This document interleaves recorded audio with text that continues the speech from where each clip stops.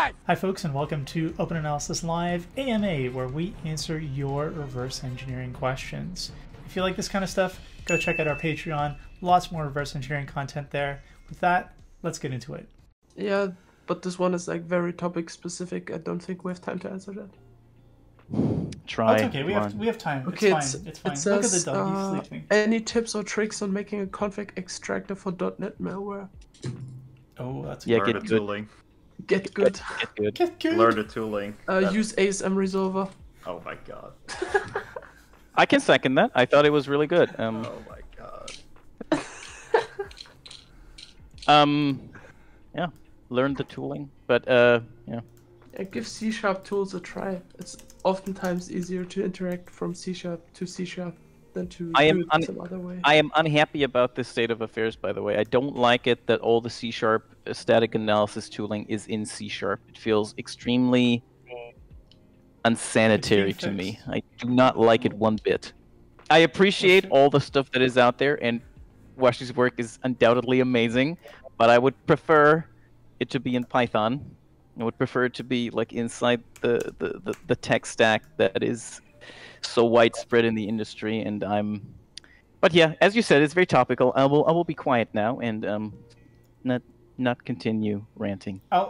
I'll mention that we've done a couple streams on this. OALabs Patreon, feed my dog.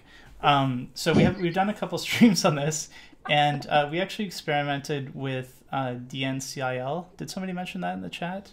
Which is a Python only analysis tool for .NET. It is a steaming pile of shit, but it could be good if somebody put a little effort into it. Thanks, Chris Begg. We on our stream, and I think in our lab notes, which are on our blog, we have an extension for that, which allows you to grab other tokens other than just strings. So right now they can only really grab strings like method names and shit like that, but we extended it a bit to grab other tokens. I think that if you want to use Python static analysis or static config extraction in Python for .NET, something like that is going to be needed.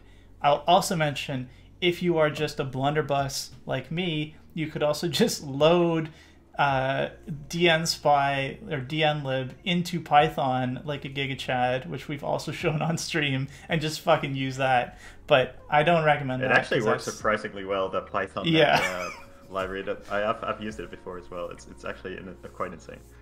Yeah, it's nuts. There's notes for that. I'll just do a bang research in the chat for anyone who really cares about this research. Yeah. Also, Severus made a very detailed stream about writing her config extractor for Redline Stealer using DN file and Python, and not C#. Yeah, DN file and check out. I think we should just get all the security InfoSec people to C#. That's the ultimate goal. No chance. Get to appreciate C#. It's not that bad. But do you have some time with me so I can convert you into a C# lover soon? Look, I'm old. I know many programming languages, and I have nothing against C#. I'm not even opinionated about it. It's just the fact. The fact of the matter is, the industry will not convert to C#. The industry will use Python. That's how it is, and this has many reasons. Not all of them are good. Not all of them are satisfying. Not all of them make the most aspiring of programming language fanatics happy. But it's a fact of life. I guess my next project is going to be porting my library to Python. Hey. It would triple, quadruple, many orders of magnitude in popularity. I can promise you that.